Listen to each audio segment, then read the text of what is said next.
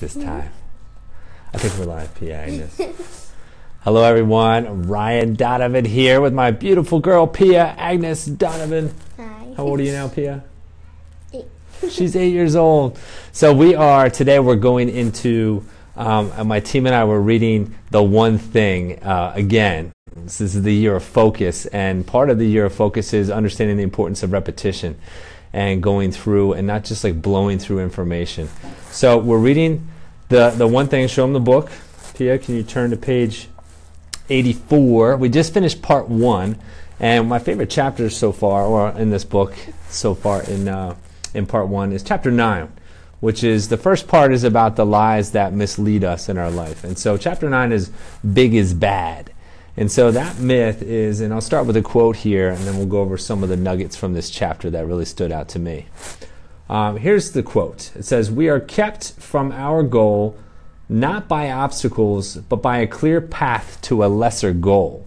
So really the cool thing about this chapter is about how big are we thinking. It says big is bad is the title of the chapter. So basically it goes into talking about the limits that we set on our own life and how we have these false limits that we put on ourselves. In fact, one of our team affirmations is I am limitless, because we really are. So Pia, let me ask you a question. If you were to think about your life, would you set any limit on what you can accomplish in life? Yeah. You would? I guess. Or could you accomplish anything you put your mind to? I can accomplish anything I put my mind to. Yes, you can. Can you say that with more conviction? I can do. What's the affirmation? I can accomplish anything. Yep, I can do anything I put my mind to. You know it. So we're in the camera right now, so we're having some fun. So anyway, it says here, do you know what your limits are? No was the reply. This was a question that went into in the story here. So I said that it seemed the question was irrelevant. No one knows their ultimate ceiling for achievement, so worrying about it is a waste of time. What if someone told you that you could never achieve above a certain level? That you were required to pick an upper limit which you could never exceed? What would you pick? A low one or a high one? I think we know the answer. What would you pick, Pia? You would pick a high one, that's right. So basically, put it in this situation, we would all do the same thing, go big. And why is that? Go big or? Go small. Or go small. Go big or go home. We want to go big, right? Oh yeah, we see a big gator right there, right behind us. We'll show you the gator here before we top off the video. So going big is really the focus in this, and going big really starts in your thinking. So let's make sure our thinking is big first. We're going to go big with that. So I'm going to show you this image in this book because this is a really cool picture.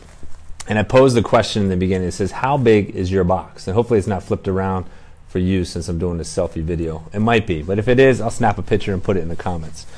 So how big is your box? And basically, if you think big, you act big, and you succeed big. So make sure that your thinking starts there. Your thinking is big.